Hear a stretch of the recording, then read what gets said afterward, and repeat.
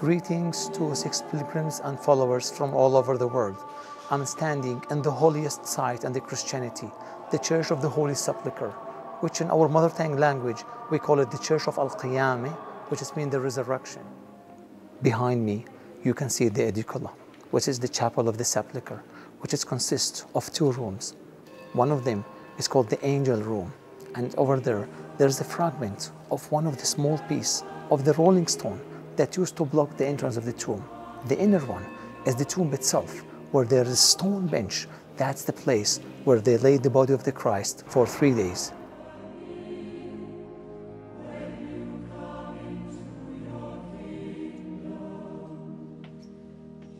We are on the Golgotha. This is the place where Jesus was crucified. I'm standing on the place where he was nailed on the cross.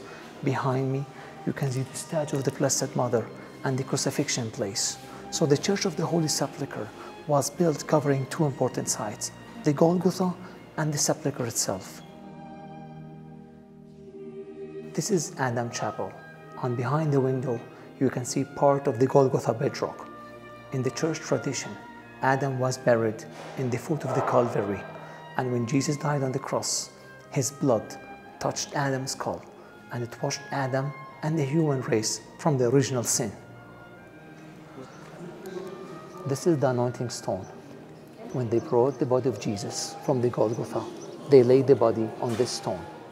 They anoint the body, and then they wrap the body with a linen shroud. And from here, with a small funeral procession, they took the body all the way inside the tomb.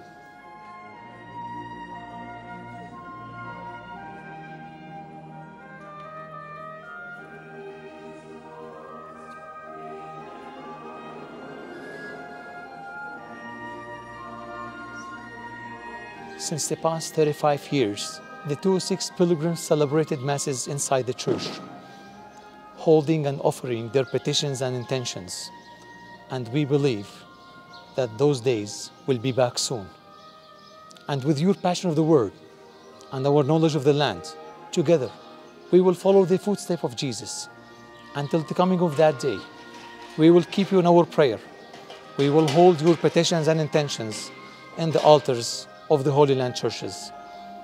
Stay safe, God bless you, and meet you in the Holy Land.